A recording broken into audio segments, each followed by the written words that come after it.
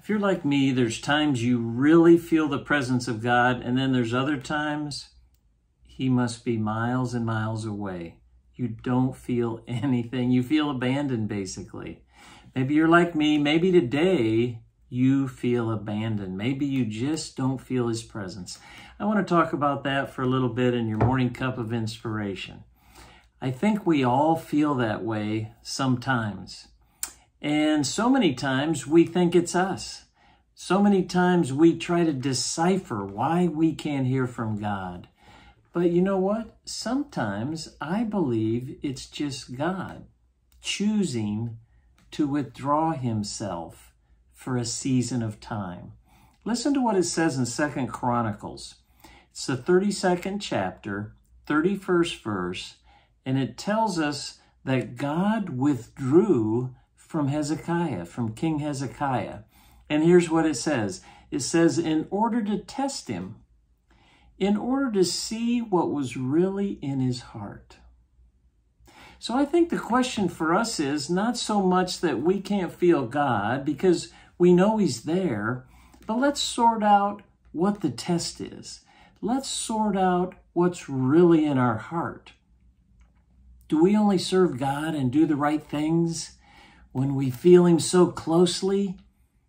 Or can we still buck up and do the right things, trust God, live for him during that testing time, during that time when we don't feel him? You might be saying, Terry, but you don't know what I've gone through. You don't know what I'm going through. I am so mad that God would just leave me during this time. Well, I think I'm pretty safe in saying that you have probably not gone through as much as Job went through. You remember Job? Job basically lost everything except his wife. He lost his health, his riches, his family.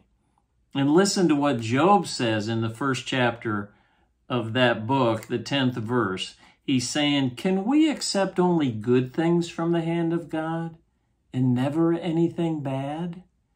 What an attitude Job had. He trusted God in the good and in the bad. And I'll leave you with Psalm 38:19, where David says, the godly will survive through hard times. If you're godly, if you trust God, if you believe in him, you will see through this hard time.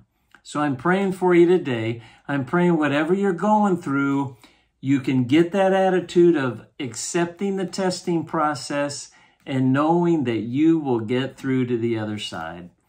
I pray that ministered to you today. God bless. Thanks for joining me for that morning cup of inspiration, and we'll see you next time.